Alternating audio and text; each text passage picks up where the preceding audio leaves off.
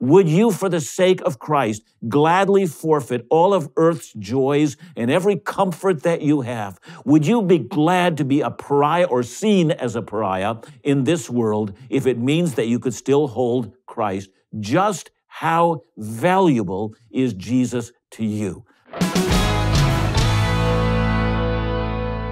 Hi, I'm Dr. John Neufeld. I'd like to welcome you to Back to the Bible Canada. I'm beginning a new series on the book of Hebrews today, and if you know or don't know the book of Hebrews well, I think you're going to be surprised at how relevant this book is to the situation in which we're living in today. Well, let me try to set the table and give a scenario that would work here. I want you to imagine a Jewish Christian in the first century. I'm going to give him a name. His name is Levi. And I'm going to have you imagine with me that Levi came to know Christ because he heard the gospel through a Jewish evangelist. And Levi looked back at the Bible that he had been given and had been taught from childhood. And he came to realize that everything that he had been taught was fulfilled in the person of Jesus. And so by Christ's miracles and by the teaching that he gave, the kingdom of God had already begun to reign. By Christ's crucifixion, all of the things that he had hoped for and the forgiveness of sins was now his. And so with the resurrection of Jesus, the new age was upon him. And so here he was, the fulfillment of everything that he's taught, and he's filled with joy and he's filled with peace. But Levi's got a problem. And the problem goes like this. There is a sense of reality that has made his life much more difficult. First of all, his extended family has turned against him, and he's been removed from the synagogue, been thrown out. And that must have hurt a great deal.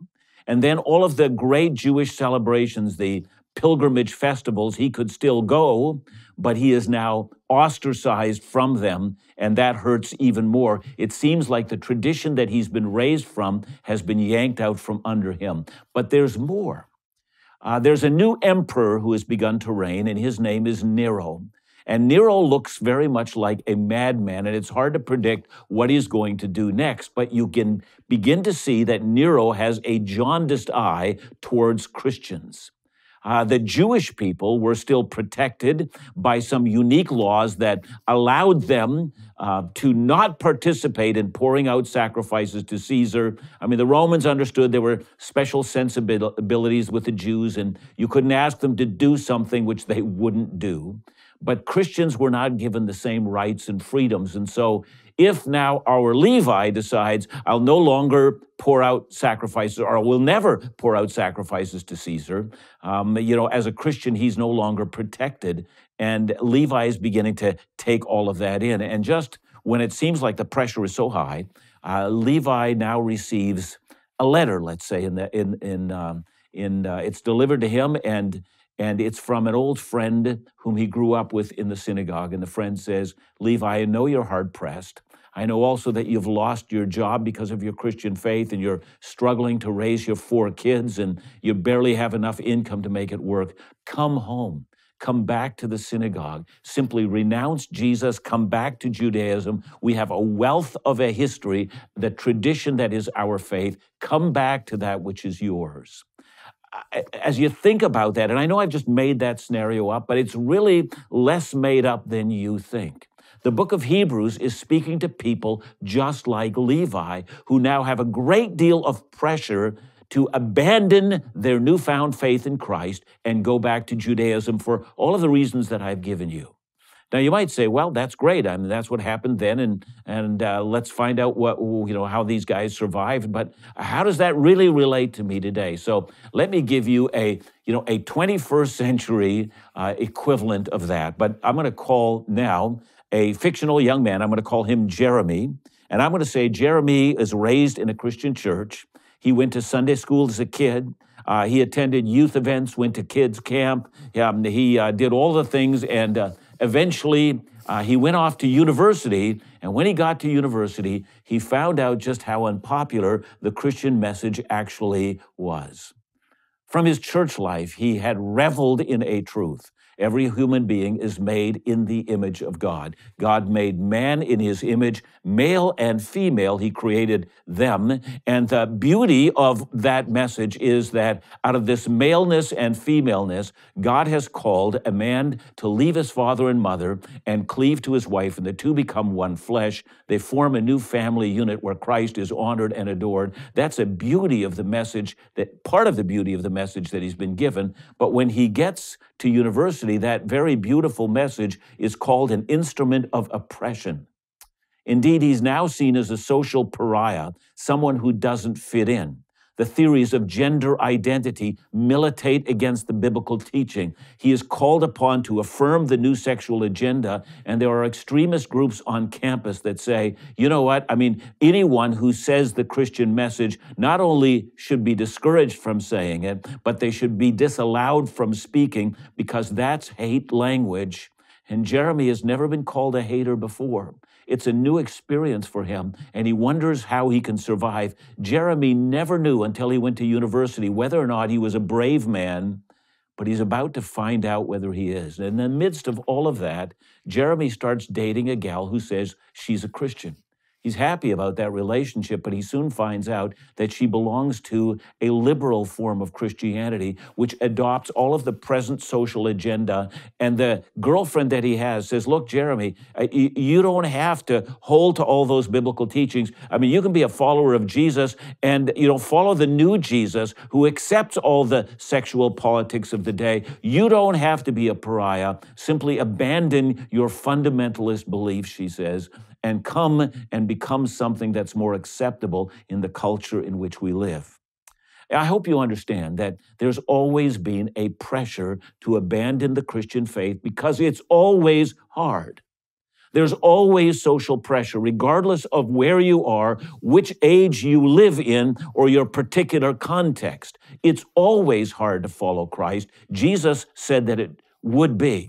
So you see what I've tried to do. I've tried to give a picture of what a first century Jew would have been living through, and then I've tried to compare that to somebody who lives in our own age and what they might be going through. But just when you think that these might be too off illustrations, let me take you to John chapter 6. In that chapter, Jesus is teaching his followers, and his teaching becomes difficult. He says, unless you eat my flesh, and unless you drink my blood, he says, you have no part of me at all. And they begin to grumble among themselves, that is the followers of Jesus, and they say, this is a hard teaching. Who can accept this? And Jesus, and many of them say to Jesus, we're done. You've taken us to places we just don't know what to do with you, and we're not going to follow you anymore. And then in John chapter 6, verse 60, Jesus says to his disciples, he says, you don't want to go away as well, do you? And the disciples don't ask for clarification. They don't ask how things are going to work out. They don't ask anything else. They simply say, Lord, where else are we going to go? You have the words of eternal life. We don't know anybody who can take us through to eternal life outside of you. We're not leaving you, regardless of how difficult it becomes. And when we hear those words, we're getting close to the theme of the book of Hebrews. See, the book of Hebrews is written to a group of Jewish Christians. Now, that title, to the Hebrews, all the ancient manuscripts that we have of this book all begin with that title, to the Hebrews. And so this is who they were. This is a group of Jewish Christians. Maybe there were some Gentiles among them as well, but they were a group of Jewish Christians who were beginning to find out that it was harder to be a Christian than they had ever imagined. And the way back to Judaism didn't seem so tough. After all, aren't we accepting the same scriptures, both we Christians and our Jewish forefathers? So what would prevent us simply going back to the synagogue? And so the book of Hebrews gives a number of potential answers. But those answers all come down to one thing. Before you decide to abandon Jesus, you need to come to terms with what you actually have in Jesus. That is, how great a treasure is Jesus, and what would you actually give up if you lost him? So if Jesus is not the treasure that's hidden in a field, for which a man will gladly give up everything to buy that field. If Jesus isn't that treasure, then you should, when it gets really tough, abandon him, because surely your own life is more precious and your own well-being is more precious than him. But if Jesus really is the pearl of great price, if he really is the only pathway through to eternal life, if he is infinitely superior to anything else you have ever encountered, then it doesn't matter how hard it becomes, because you have found that which that alone is worth living. And outside of that, you can't live. And see, and that is the theme of the book of Hebrews. But let's get back, and I want to give you a sense of what this book is like. How is it written? To whom is it written? Who's the author? All of that kind of stuff, which will help us to get sense of it as we, begin a new series in the book of Hebrews. So let's just listen as the book of Hebrews begins, and it starts this way. Long ago, at many times and in many ways, God spoke to our fathers through the prophets, but in these last days, he has spoken to us by his Son, whom he appointed heir of all things, through whom also he created the world. Now, every manuscript, as I've said, that we have starts with to the Hebrews, and then it launches right in. And that tells us the book of Hebrews is actually different than every other book that we have in the New Testament. Well, how so? Well, we know we have the 4 Gospels and we have the book of Acts, which give us historic details of Jesus and the beginning of the church. The rest is a series of letters. And in each letter, what we have is a letter written the way ancients would write a letter. I mean, Paul, apostle of Jesus Christ, to the saints who are in Galatia or in Philippi or in Thessalonica. In other words, the writer identifies himself, and then he speaks to the audience to whom he's writing the letter. So that's what we have. But notice in the book of Hebrews, we have none of that. We have no identification of an author, and neither does it tell us who the book is written to. And that fact has led a great many Bible scholars, and I think they're right about this, to say the way in which Hebrews reads doesn't read like a letter. It actually reads like a sermon.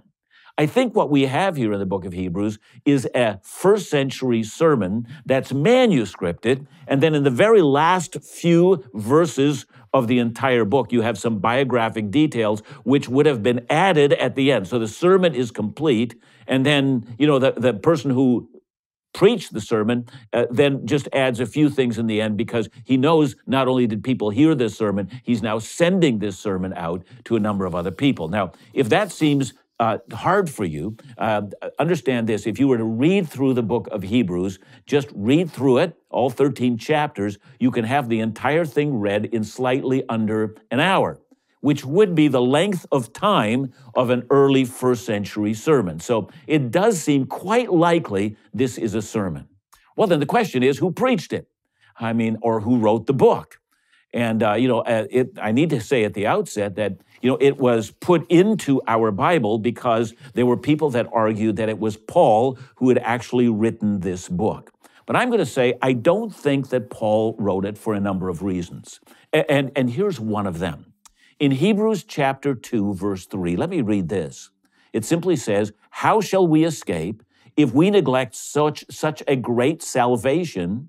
Now notice this. It, that is the message of our salvation, was declared at first by the Lord, that is by Jesus. Jesus is the one that gave us the message of salvation, and it was attested to us, that is, it was handed down to us. The words of Jesus were handed to us by those who heard. That is, Jesus said the message. The apostles whom Jesus had appointed, they wrote it down and they taught it to us. Now that's how Hebrews reads. Paul would never have said words like that. What would Paul have said? Well, let me read to you from the book of Galatians, chapter 1 and verse 11. Paul writes, "For I would have you know, brothers, that the gospel that was preached by me is not man's gospel. I did not receive it from any man." See, the writer of Hebrews says, I received it from the apostles. Paul said, I didn't receive it from any man, nor was I taught it from any man, but I received it through a direct revelation of Jesus. That's the argument about why Paul's an apostle. Paul's an apostle not because he was taught the gospel by others, but he was taught it directly by Jesus himself. That's what made him an apostle, and that's why Paul's an apostle along with, Peter and John and Matthew and all of the others who were apostles. So I guess what I'm saying here is that the book of Hebrews in chapter 2, chapter 2, verse 3, seems to indicate that the writer of Hebrews separates himself from the apostolic band. He says, I'm not one of the apostles. Well, who then wrote it? Well, there was an ancient Christian by the name of Origen, and Origen said, who wrote the epistle of Hebrews is known to God alone. Well, that's true. That's true. But I'm going to also say at the same time, we also know that who wrote the book of Hebrews is not only known to God, but there's not an infinite variety of different people who could have written the book. So we know it's not written by one of the apostles, not Matthew, not John or Paul or Peter, but we know that under the apostles, there were a group of people called the prophets. They were directly answerable to the apostles, and they wrote under the authority of the apostles. So, for instance, when you write or read the New Testament book of Mark, what you're reading Mark's depiction of the life of Jesus, and Peter is standing over his shoulder, looking down, because we know there's an ancient church father by the name of Papias who told us this. Papias knew both Peter and Mark, and he said, Mark wrote under the tutelage of Peter. So that's who the prophets are. They weren't apostles, but what they wrote under the authority of the apostles. Well, then that means that the person who wrote Hebrews, because it's in our Bible, must have been among that select group of people who are directly accountable to the apostles. So who do we have left over that could have written the book of Hebrews? Well, I hear only really 3 legitimate names. And one is that it could have been Luke. Secondly, it could have been either Silas or it could have been Barnabas. Now, I favor, just for whatever it's worth, because I don't know with absolute certainty, but I favor that I think that Barnabas actually wrote this book. Now, look, it's kind of like doing a detective thing. When you read a detective book, who done it? And the answer is sometimes, you're sifting through clues and so forth, and it feels like that when you find out who wrote Hebrews. And my best sense is it's very likely Barnabas, because Barnabas was a Levite, so he knew a great deal about the sacrificial ritual in the temple. And as we go through Hebrews, that's what we're going to find out. There's a great deal about the sacrificial ritual in the temple. It seems like the person who wrote this could well have been a Levite, and Barnabas seems to fit that bill.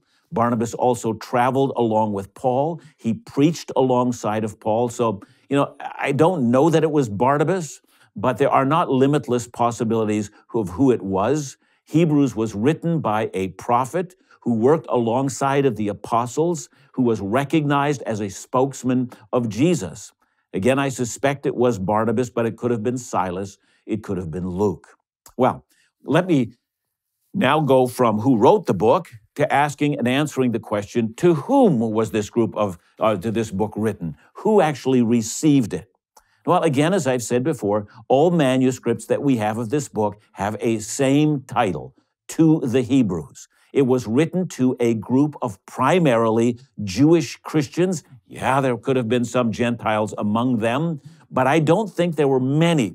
Most of the Gentiles who came to Christ in the early days were called God-fearers. They were people who were hangers-on in the synagogue. They loved the God of Israel, but they did not submit to either circumcision or Jewish restrictions, food restrictions, and so forth. And so when the gospel of Jesus was preached and they found out that they were saved by faith alone in Christ alone, they found out they didn't have to be circumcised or adhere to Jewish dietary restrictions. They came to Christ. So there's no reason a Gentile God-fearer would be tempted to go back to Judaism where he would be excluded. You see what I'm saying? It doesn't seem likely that there are a great many Gentile believers that would have been addressed in this book. They would have been primarily Jewish believers. They had come to know Christ as their Savior. As Jews, they had latched themselves to Jesus as their Messiah. So that's the answer. And they were also Jews who now that they were Christians were facing persecution. So things had changed. The Jews still had a certain amount of protections under the law, but as Christians, all those protections were wiped away, and they felt vulnerable now in a way that they had never felt before. So now the question is, where did these Jewish Christians live? And there are actually only two theories. One theory is that they lived in Israel. These were, Jewish Christians in the nation of Israel, and this is a letter that was written to them. I, however, think that's not the most likely scenario.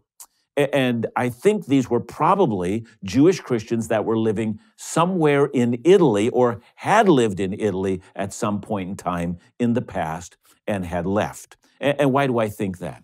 Well, because the book of Hebrews has more Old Testament quotations than any other New Testament book.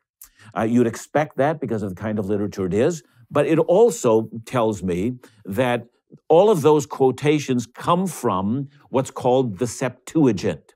Now, what is the Septuagint? The Septuagint is the Old Testament translated into the Greek language. So it's not the Hebrew Old Testament, it's the translated Hebrew Old Testament into Greek, and all the quotations come directly out of that. So I would think these are not Jewish Christians living in Israel, but I think they're Jewish Christians that are part of what's called the diaspora, dispersed Jews all over the world who are not as familiar with the Hebrew Old Testament, and when they read the Old Testament, they read the Greek version of it.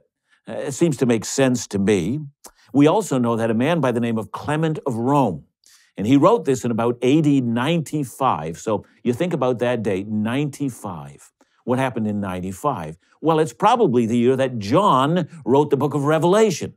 And so there's an early Christian leader. His name is Clement, and he's called Clement of Rome. He lives in Rome, and he shows a great deal of familiarity with the book of Hebrews as he writes. So it seems to me that by 95, people living in Italy were very familiar with this book. And that doesn't mean it couldn't have made it, a wider, circulation, but it tells me that it was very well known there. And then also from Hebrews chapter 13, verse 24, which is at the very end of the book, it simply says, "Greet all your leaders and all the saints, and those who come from Italy send you greetings." So it might be that those who come from Italy are those who have left Italy. So they're Jewish Christians who've left Italy.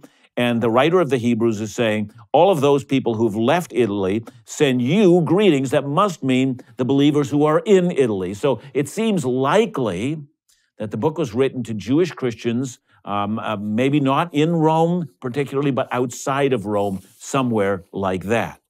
But when was the book written? Well, there are two possibilities here again. And the first one, well, let me take you back to Acts chapter 18, verses 1 to 2. Here's what it says. After this, Paul left Athens and went to Corinth. And he found a Jew named Aquila, a native of Pontus, recently come from Italy. Yes. And his wife Priscilla, because Claudius had commanded all the Jews to leave Rome. Well, we know that's a very famous incident. Jews were believed to have been creating trouble in Rome. Some people think that the trouble was raised between Christian Jews and non-Christian Jews, and the trouble had spilled over into who knows what all kinds of riots may have occurred. And Claudius, the emperor of Rome, simply said, I don't want to know what the details are. All Jews are now banished out of Rome. So there are some that think, the book of Hebrews, this makes a lot of sense if it was written in AD 49 when Claudius expelled the Jews from Rome. So that's one possibility. But I think a more likely probability is the book of Hebrews was written in the AD 60s, maybe 63 or 64. By then, Nero had become the emperor, and it was a program of persecution against Christians had begun, and it would make sense if these Hebrews were beginning to face the pressure that would eventually lead to martyrdom. So that seems the most likely scenario. These were Jewish Christians who either lived in Italy or outside of Italy, who once lived there, and were now under a new emperor who was a madman and looked like he was going to put Christians into his crosshairs. And these Jewish Christians would say, we can maybe save our lives if we run back to Judaism. Nothing bad will happen to us. Well, at any rate, whenever this book was written, let me promise you this, it was written before the year AD 70. The reason I say that is because in 70 AD, something monumental happened. The Romans waged war against the Jews. They broke into Jerusalem, they burned the temple to the ground, and they ended sacrifice and offerings from that day forward. Now, if this book had been written after that event, you would have expected that the book of Hebrews, which wants to make the case that when Christ has come, there's no longer any need for sacrifice and offerings, that the case would have been made better by saying, and besides, the temple in Jerusalem is burned to the ground. But the book of Hebrews makes no mention of that being the case. So we all assume, almost all the scholars assume, the book was written before 70. And I put the date probably 63 or 64. That makes a great deal of sense to me. To a group of Jewish Christians, again, to repeat myself, who are facing this angry response of the Roman government. And, as I've said, that leads us to a contemporary question. Whether the pressure in the West to embrace the new sexual politic, or the pressure in other places in the world to avoid prison and social ostracism. The question is always the same. It's the question that Hebrews raises. How valuable is Jesus? Would you, for the sake of Christ, gladly forfeit all of earth's joys and every comfort that you have? Would you be glad to be a pariah or seen as a pariah in this world if it means that you could still hold Christ? Just how valuable is Jesus to you? That's the theme of Hebrews, and that's why it's relevant. It's relevant because we live in a day where we have now had a number of high-profile cases in which people have openly renounced their faith and said, I no longer follow Jesus. I mean, we've seen that with some so-called leaders, although most of their leadership is suspect from the beginning anyway, but we've seen that in a number of cases, but it brings us back to the theme of this book. Now, very quickly, the book is easily outlined. First two chapters deal with the supremacy of Jesus over everything. It's what I want to deal with in this series. The next two chapters, chapters 3 and 4, is the supremacy of Jesus over Moses. Then chapters 5 all the way to chapter 10 is the supremacy of Jesus over everything that happens in the tabernacle or in the temple. Jesus is supreme over all the sacrificial system and over all the high priest and over everything else that happens there. And then chapters 11 all the way to the end of the book and chapter 13 are the practical applications of what that means for us personally. So this thing is a very interesting book. So it tells us why we should cling to Jesus, but it also tells us how to understand the Old Testament, how to look at all the teachings of the Old Testament and see how it is that Christ fulfilled it, and therefore why Christ is the theme of the entire Bible. Abandon Christ, and you have to throw your entire Bible away as well. So let me begin again with the outset. Hebrews chapter 1, verses 1 and 2. The sermon begins.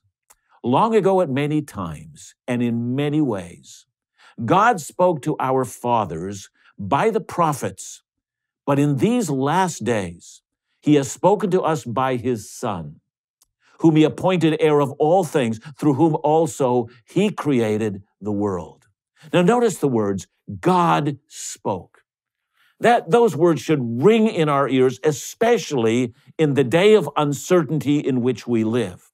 Look, please understand that so many people are saying today, we live in a post-truth era. That is, none of us can know objectively whether anything is true. We can't even know with certainty our own gender. How can we know anything else? See, objectivity is a thing of the past. Subjectivity, how I feel, that's a thing of the present. See, that's the world we live in. So abandon all objectivity. Abandon that you can know the truth. And to that, the writer of Hebrews responds by saying, don't you know that God has spoken. He's not silent. He's not left for us to grope through the darkness to see whether or not we can find our way to him. No, no, no. God has spoken. Long ago, he spoke by the prophets. Long ago, he spoke in many different ways. We have a record of his dealings in history, but that record has reached a point of culmination. It's reached its apex. It's reached the point of the entire story. In these last days, the fulfillment of everything that the prophets had longed for has come to be. Christ Jesus has stepped into the world, and now there is the time of the ultimate fulfillment of everything. So, what would you abandon if you abandoned Christ? The answer is you would abandon the fulfillment of the purpose of God's agenda for all of creation to the present. You would abandon meaning. You would abandon objectivity. You would abandon any sense of certainty, and you'd be left groping around in the darkness, as so many are doing in our day. Think about the certainty that Christ offers, and before you throw everything away because it's so hard to follow Jesus, remember the priceless treasure that you have received. Hey, thanks for being a part of Back to the Bible Canada today. Thanks for listening. Thanks for being encouraged in your faith. I encourage you to continue to stand strong in Jesus all the way to the end. Heavenly Father, I pray, bless God's people, and for those who are considering the gospel, I pray, Heavenly Father, that the words from Hebrews about the supremacy of Jesus over everything would ring true in their lives, and that you would bring many more to faith in Christ. We pray in Jesus' name. Amen. May the Lord bless you. Have a wonderful day.